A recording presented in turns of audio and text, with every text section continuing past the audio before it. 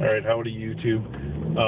I just saw an old story, and I'm not sure if it was a Reddit reporter, but I'm recording this just to do as a response video to that one. It was to do with political conventions and whether they matter or not. It seemed like everybody that was interviewed was never at a political convention. And each one of the people that were asked whether political conventions matter or not, of course, saw them as just pure pageantry and useless and wastes of money. And I got to admit, there is a lot of wasted money, but they are certainly not useless. I was at one convention in my life, and I wasn't actually an official guest of the thing because my location had more Hillary voters than Obama voters in the primary, so I was the third one to get it, and there wasn't enough. She had the majority. So anyways, I went as guests anyways with other people that were there and for other reasons, and I was at a bunch of different functions, and they've got seminars going on all week long, and they've filled hundreds of convention halls, and there's all kinds of learning and just debate and discussion that goes on at these things. It's not political conventions aren't a useless waste of time. They're a place where the entire country at one time, as ordinary unelected citizens in almost all cases, get together and exchange ideas.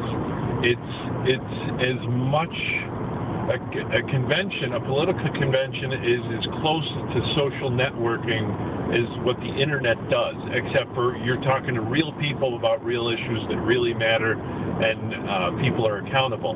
Whereas on the internet, the social interactions are often anonymous and sometimes just BS and unbacked. And so anyways, political conventions do matter. You might not agree with the ideas that come out of the other team's political convention, but they do in fact matter.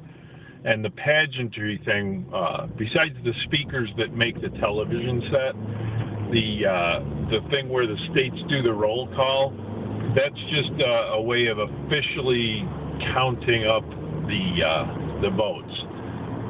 Each location, each congressional district, for the Democrat convention anyways, each congressional district of about 100,000 people has 5 delegates that represent the number of votes, and depending on who had a majority is how the majority of delegates go to the convention. So you got one person for every 20,000 voters that go to the convention to do their count-ups, and that's how you determine the real winner.